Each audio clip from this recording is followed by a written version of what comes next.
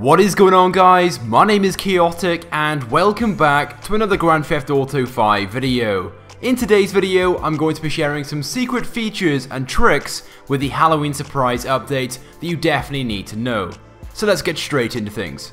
So starting off with the Albany Lurcher. Now this car actually has a secret feature which you may not know about. So basically when you first purchase this car, it will have an organ horn as standard. But what's really cool about this feature is that every time you press the horn, it will make a different sound.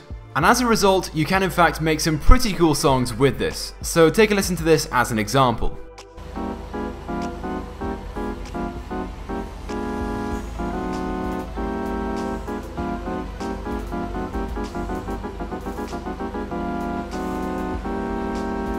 So there we go, the Lurcher has an organ horn as standard, and every time you press the horn, a different sound can be heard. And if you ask me, it is a very cool feature, one in fact that Rockstar didn't really publicize when this update was first released, so you may not have known about this, but you certainly do now.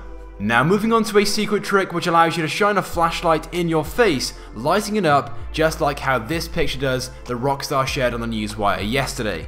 Now there isn't officially a player action which allows you to do this, but there is a secret trick with the Rockstar editor that allows you to do this. So to begin with, what you want to do first of all is record some gameplay with you having the flashlight out, turned on, and then just punching mid-air. Once you've done this and you record this gameplay, just go ahead and save it, then go across to the Rockstar editor and then just slowly go through this gameplay with the front facing camera watching your player, and as your character is slowly flinging the torch around, you want to try and stop it when the torch is lighting up your face. And as you guys can see, I have now been able to replicate exactly what Rockstar has done in the image they shared on the newswire.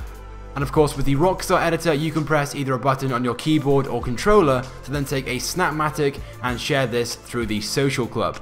And finally, moving on to some very useful tricks to bear in mind when playing the brand new adversary mode named Slasher. The first one being, make sure you turn vibration on if you're using a controller, because basically you can use your controller and the vibrations to find out where the slasher is. So when your controller begins to vibrate, it means the slasher is getting close to you, and of course the more your controller vibrates, the closer and closer the slasher is getting to you. So this is definitely a very useful trick to bear in mind when playing the new Slasher game mode, because you'll know exactly where the slasher is when he's getting close to you, even if you can't see him. Also make sure your volume is turned on when playing Slasher. If you're like myself and you have your volume turned off, make sure it's turned on when playing this game mode, because you can in fact hear the breathing and footsteps of other players and the slasher when they're around you. Well, there we go guys, with that being said, that is it for this video, but I do hope you guys have enjoyed it. Let me know your thoughts about these secret features and secret tricks by leaving a comment below the video. It would also be greatly appreciated if you guys could also take a few seconds out of your day to click the like button, because it helps me out a lot. And if you have not subscribed to my YouTube channel already, I'd recommend that you do, because I upload all the latest and the greatest Grand Theft Auto 5 content. So once again, thank you guys for watching, and I will see you guys next time.